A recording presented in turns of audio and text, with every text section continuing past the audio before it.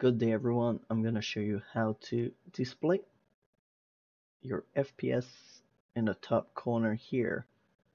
It's really simple, so let's jump right into it. So I'm just gonna open a new project. So you can do that in any kind of game.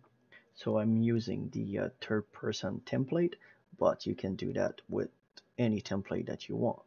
So the first thing that we have to do is to create that widget. So I'm going to right click on the content browser, select user interface, and create a widget blueprint. I'm going to name that widget blueprint widget FPS, and I'm going to open it. I'm going to go here in the search library. I'm going to do a canvas panel. I'm going to search for canvas panel. I'm going to drag that to the widget FPS. So it's going to create that rectangle here that we see at the screen. We need a text, so we're going to add a text. I'm going to drag that to the canvas panel. Take that text. We're going to move it to the corner here. We're going to anchor that to the right corner so it's not going to move. Here in the content text, we have bind. We're going to click on this and create a binding. It's going to bring us to this page. Here, that the function that we just asked the game to create. So I'm just going to rename that get FPS like so. And from there, we're just going to add a variable. I'm going to call that FPS. And I'm going to change the type to integer. I'm going to take FPS. I'm going to drag it to the screen here. And I'm going to do get FPS. From the return value here, I'm just going to search for format text.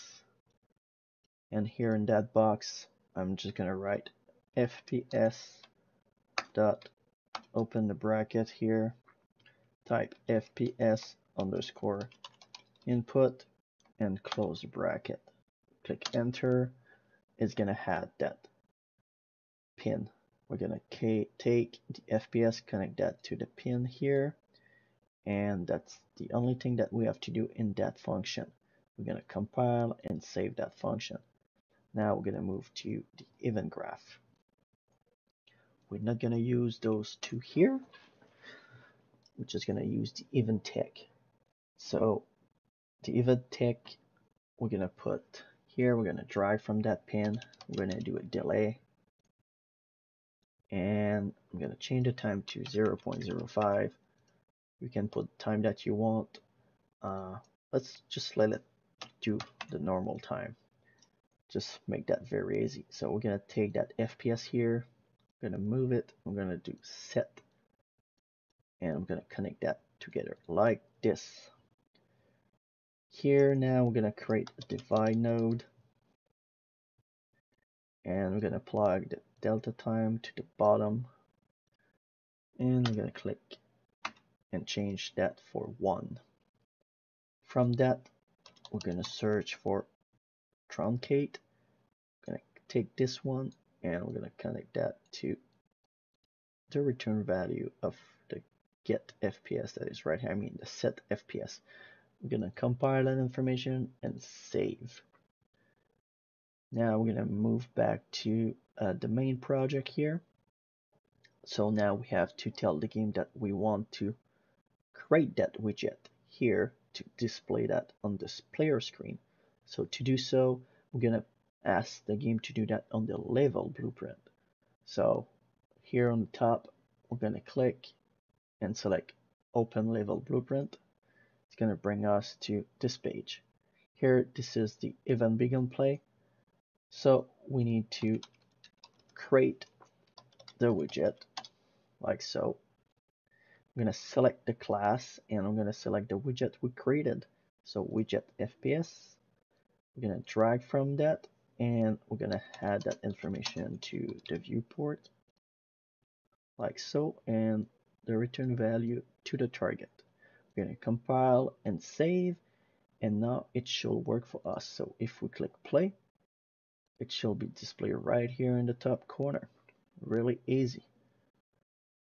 So I'm just gonna do a little recap. So we created a widget blueprint. In the widget blueprint, we added the canvas panel.